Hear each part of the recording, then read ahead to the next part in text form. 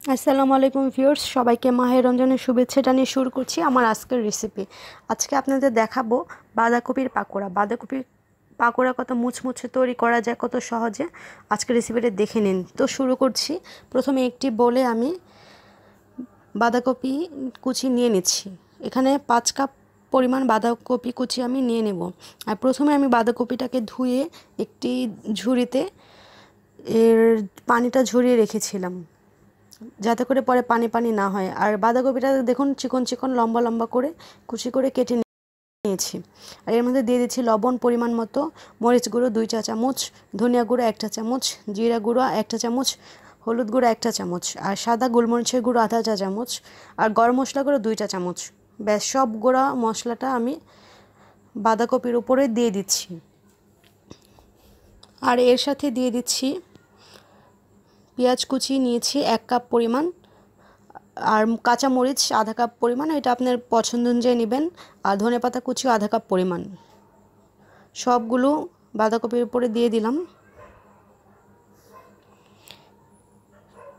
সব উপকরণ দেওয়া হয়ে গেলে এখন হাত দিয়ে ভালো করে উপকরণগুলো মাখিয়ে নেব। এভাবে ভালো করে হাত দিয়ে মিক্সড করে নিচ্ছি। মশলাটা মাখানো হয়ে গেলে এখন এর মধ্যে দিব বেসন 1 কাপ পরিমাণ।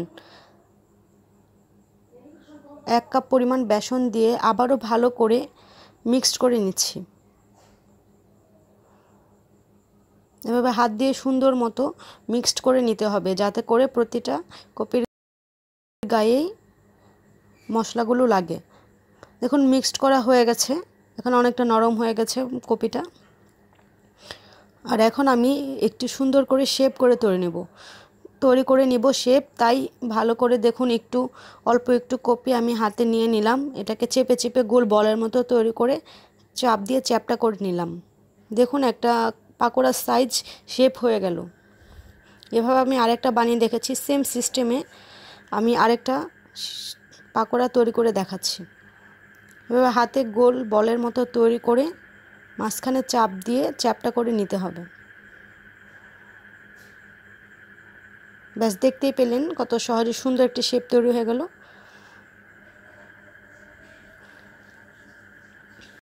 এভাবে প্রতিটি পাকোড়া আমি আলাদা আলাদা করে শেপ করে নিব সুন্দর মতো। দেখুন কত সুন্দর হয়েছে দেখতে। আর এখন এটা ফ্রাই করার জন্য একটি প্যানে তেল গরম করে নিচ্ছি।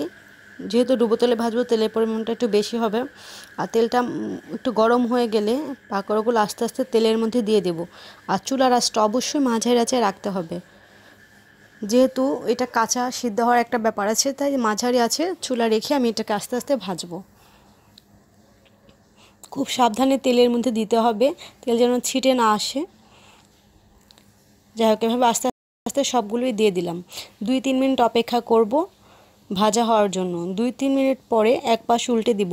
উল্টে একটু চাপ দিতে হবে। এভাবে দেখুন সবগুলো উল্টে আবার একটু চেপে দিচ্ছি, এতে করে ভিতরে কাঁচা অংশটা ভালো করে যেন সিদ্ধ হয়। তাই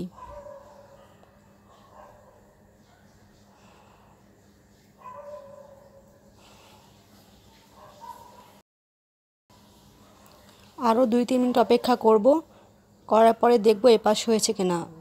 দেখতেই পাচ্ছেন দুপাশই হয়ে গেছে যেহেতু, তাই আমি পাকোড়াটা তুলে ফেলছি। এখন সুন্দর মতো তেলটা ঝরিয়ে একটি টিস্যুর উপরে পাকোড়াগুলো তুলব। যেহেতু টিস্যু তেলটা শোষণ করে, তাই যে কোনো প্লেটে তোলার সময় অবশ্যই তার টিস্যু দিয়ে নেবেন। এতে করে আপনার তেলটা, এক্সট্রা তেল যেটা থাকবে সেটা শুষে যাবে। ব্যাস, এভাবে আস্তে আস্তে সবগুলোই সুন্দর মতো তুলে নিচ্ছি।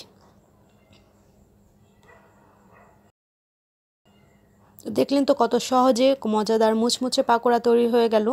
আর পাকোড়াগুলো দেখে খুবই ভালো লাগছে, খেতেও অসাধারণ হয়েছে। বাসায় অবশ্যই তৈরি করবেন। আর রোজা ইফতারিতে পাকোড়া না খেলে তো ইফতারি হয় না। আমার তো তেলে ভাজা জিনিস খুবই ফেভারিট রোজার মধ্যে। তো অবশ্যই আপনারা খাবেন, বানাবেন। আমার চ্যানেলটা অবশ্যই সাবস্ক্রাইব করবেন।